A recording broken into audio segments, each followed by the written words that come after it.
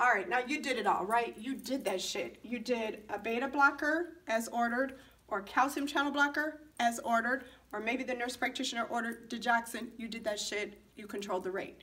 Remember that maintenance is going to include 2A drugs. Which 2A drugs? Anticoagulants, because we said the ultimate complication was a stroke, and amiodarone is a very common combination. And sometimes we throw that dig on top of that, right? Now, we've talked about these drugs in former little videos on this site, but just so you know, anticoagulants such as warfarin, this is one of the few times you can do warfarin without doing heparin first and doing that bridge therapy.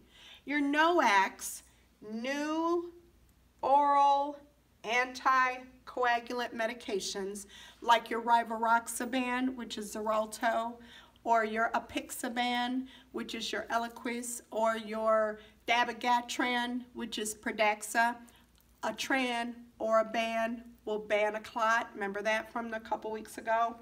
Those new medications do not require weekly monitoring or any kind of blood monitoring for INR and PT. They just don't.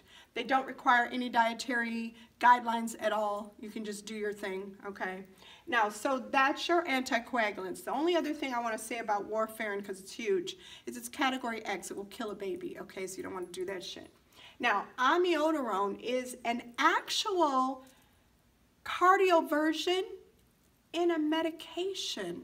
So it's going to prevent the dysrhythmia and control this patient's abnormality, while the anticoagulants prevent clots from forming in the left atria and causing a stroke.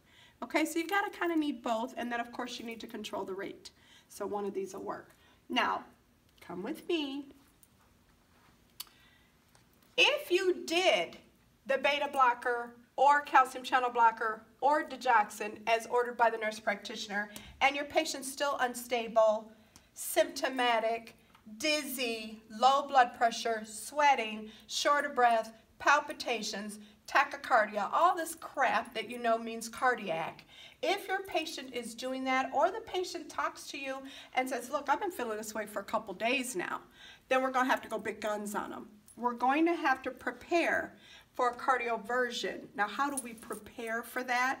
Well, the first nursing action when the doctor or nurse practitioner says, hey, we got a cardioversion, make them NPO, because they need a transesophageal echo. Now, don't let that bother your Jerry curl.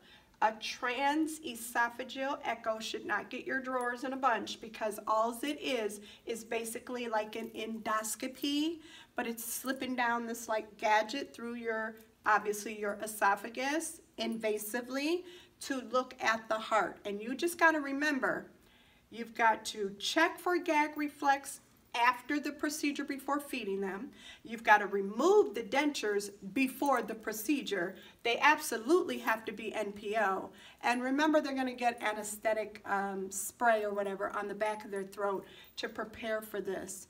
Now, any endoscopy procedure, which is basically what this is, abdominal pain or complaints is a big no-no, and it is a, oh my God, it's who you would see first, because it probably means there was a perforation of some sort, okay? Now, so finishing up, I've got a couple more things to talk to you about, and then I'm done with you, because like seriously, I gotta get to church. I need Jesus, y'all know that.